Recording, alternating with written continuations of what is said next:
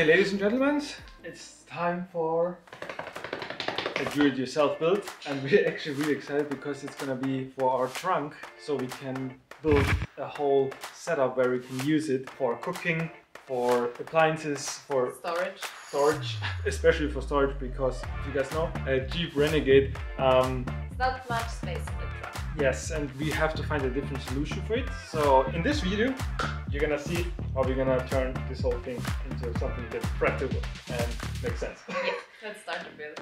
Yes, sounds good.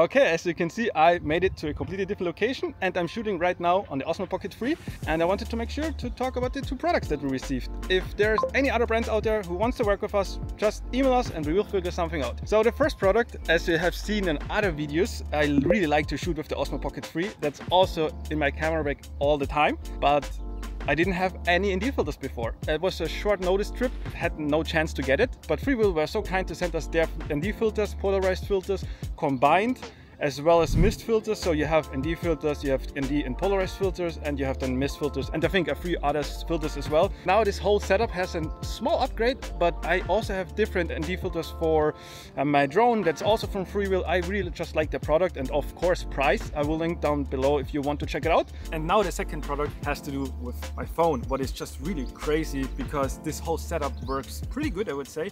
It's from Sandmark. They were so kind to send us the phone case, and then they have the lens, a 58mm lens, and of course they were so kind to send us ND filters as well. So we have one ND filter, a wearable ND filter from ND8 to ND64.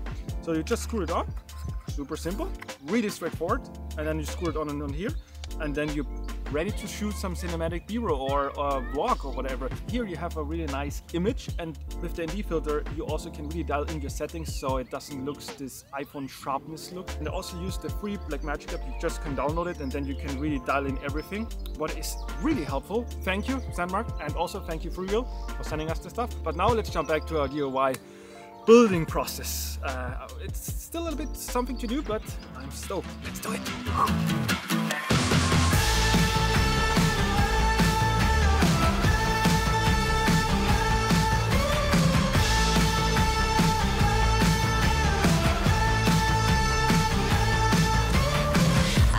Joyride, a hit and run.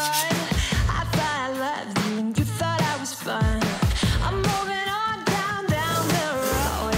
Watch me as I go, watch me as I go. Should I look both ways before you cross me, baby? Cause I don't break for boys. I'm moving on.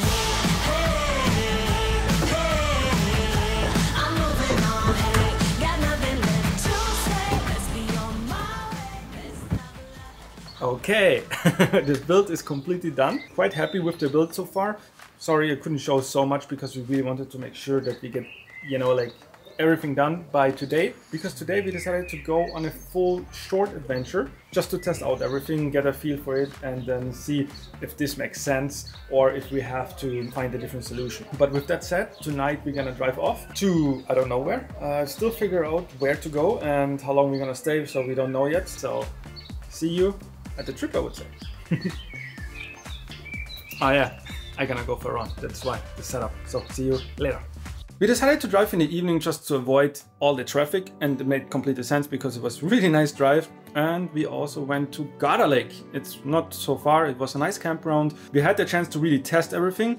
We had 2 days of rain, but it was still okay, and this whole place is, by the way, super beautiful. Definitely have to check this out. It's really something else, and I can see in summer it's beautiful. On the other side, we always had to put all the bigger camping gear out of the trunk to reach the boxes underneath the box, if that makes sense. And we noticed, yeah, that really does make the cut, because of course we want to have everything on small and compact, but also like convenient, and especially if my brother travels with us and he has a suitcase, for example, then we also want to store it in the back instead of on the back seats. Or if we're gonna go with friends, we want to make sure that the front everything works completely like normal during the day.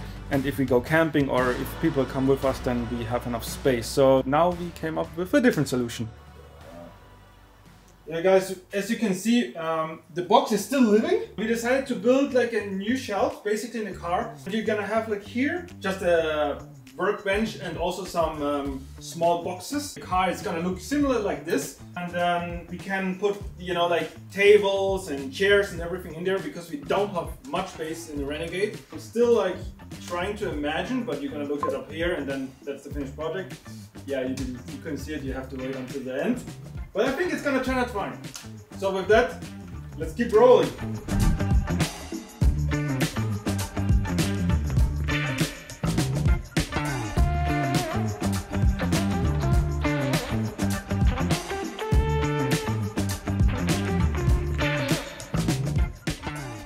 That's our final setup. I hope we're not gonna change it anymore because this video took, I don't know how many months, because Forever. yeah, really forever.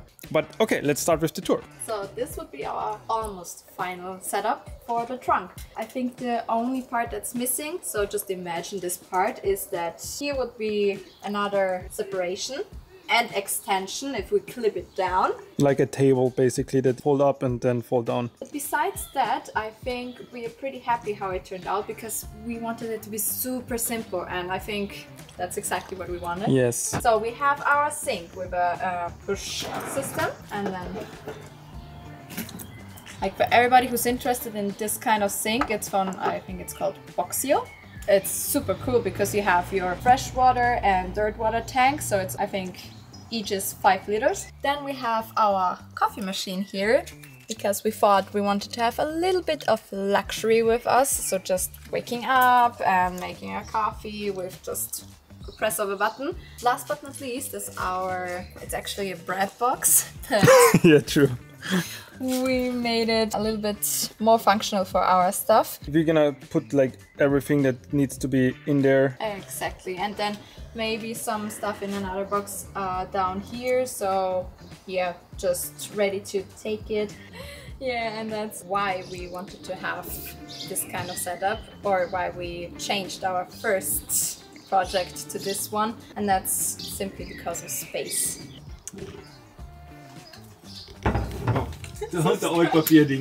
Comment down below what you think about this setup or the setup that we had before. I would be curious just to hear what you think, what could be better. We are just really wanting to improve. This is of course everything super cheap, but this makes more sense than buying for 500 bucks wood. But with that, nothing more to say, and we see you in the next video. Exciting trips ahead, I tell you guys, exciting trips.